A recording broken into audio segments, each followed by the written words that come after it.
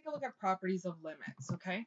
So the statement, the limit of f at x as x approaches a equals L, says that the values of f at x become closer and closer to the number L as x gets closer and closer to the number a, such that x does not equal a. So it becomes closer and closer and closer, but it never actually equals a. Okay, this means that when finding the limit of f at x as x approaches a, there's no need to consider the actual number at a. And we talked about that in 1.4. We talked about how we need to consider the limit from the left and the right, but not actually at a. Okay, so at that number, it doesn't actually need to be defined. I always write like this, from the left, from the right, but at doesn't matter, okay? So there could either be a whole, or it could be defined, but it doesn't actually matter. The only thing that matters is the behavior near A. So again, left and right. Okay, so here's a couple properties, and we're going to take a look at these, and we're going to embed them into the actual questions. But just to go over this. So if we have a constant, the limit's just the constant. Okay? If you think about it, if you have f at x is a constant, then it's just a horizontal line. Okay? The limit of x equals a. So whatever this a is, because when we sub it in here, it's just a. Okay? So if we want the limit of some function plus or minus another function, we just have to take the limit of the first thing, the limit of the second thing, and then add them. Okay? If we have a function that's multiplied by a constant, we can actually pull that constant out, find the limit, and then multiply the limit by the constant. Okay? Now, if we have two functions that are multiplied, we can just find the limit of the first function, find the limit of the second function, and then multiply them. Okay, if we have two functions that are divided, we can just find the limit of the first and divide it by the limit of the second, as long as that second function does not equal 0. And then if we have a limit of a function raised to the n, we just find the limit of the function and then raise that to the n.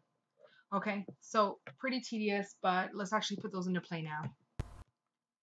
Okay, so the first thing that we have to know how to do is just simply plug in what x approaches. So in the first case, the limit of 3x squared plus 4x minus 1 as x approaches 2. Okay, we know that this right here is a polynomial. I mean, this is very easy because it's x squared and it opens up, so it's going to look something like this. Okay, I don't know exactly where the zeros are or where the vertex is, but it doesn't matter. We know that since this is continuous, we don't actually have to come in from the left and the right. We just have to simply plug in.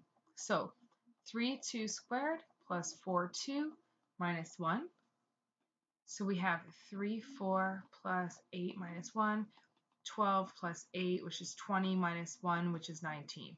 Therefore, the limit as x approaches 2 of f at x equals 19. Okay? Now, the second one. We always test. The number one thing to do is to test if we can just plug right in, because you're going to save a lot of time. So plug this in. Let's see what happens. 1 cubed plus 3, 1 plus 1. We get 1 minus 5 is -4 plus 2 is -2. 2 plus 3 is 5 plus 1 is 6. Okay, therefore the limit's -1/6. So that works out too. Now let's try to sub in 5. We've got 5 squared over 5 minus 1. So we have 25. And I'm going to break that root up because remember, when we have a root of an entire fraction, it's just the root of the top divided by root of the bottom. Okay, so we have 5/2. So those all work, and those all work very, very nicely. Now, sometimes the limit cannot be found by direct substitution. Okay, so what this is going to look like is if you substitute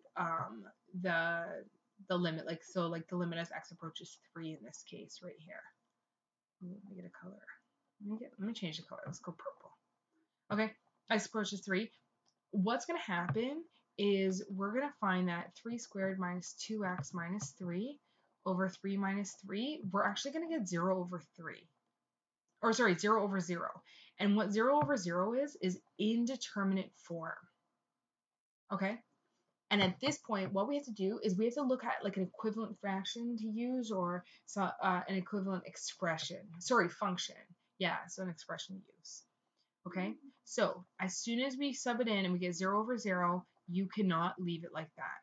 So in this case, let's write the limit as x approaches 3, and let's actually factor the top. So on the top, we get two numbers that multiply to -3 and add to -2. I get -3 and 1. Okay, so x plus 1. Okay, in this case, we get x minus 3, x plus 1 over x minus 3. Cancel those out. Now all we're doing is actually dealing with the limit as x approaches 3 of x plus 1. Now we can just sub that straight in. 3 plus 1 is 4. So the limit is 4. Now, we know from advanced functions that if we cancel a factor in the top and the bottom, there's a hole at x equals 3.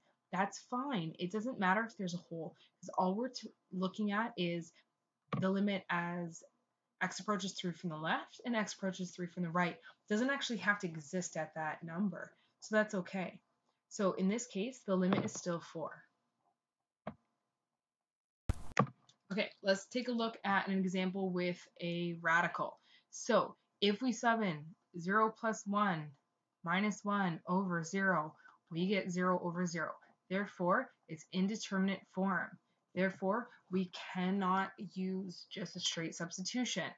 Let's instead, as soon as we see a radical, we want to consider the conjugate. Okay?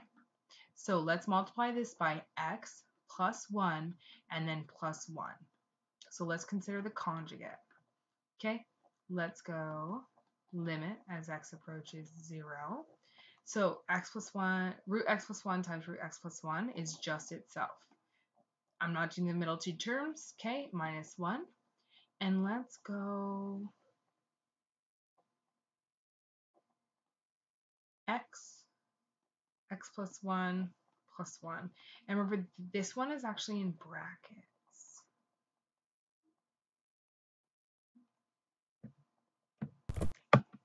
Okay, and this works out. So we have limit as x approaches 0. So what's x plus 1 minus 1? Those x's those ones cancel out. And now we're left with those x's cancel out. So we're left with 1 over x plus 1 plus 1. Now let's sub in that 0. Now it doesn't even matter if there's an x, or in the other case if there was an h at the bottom.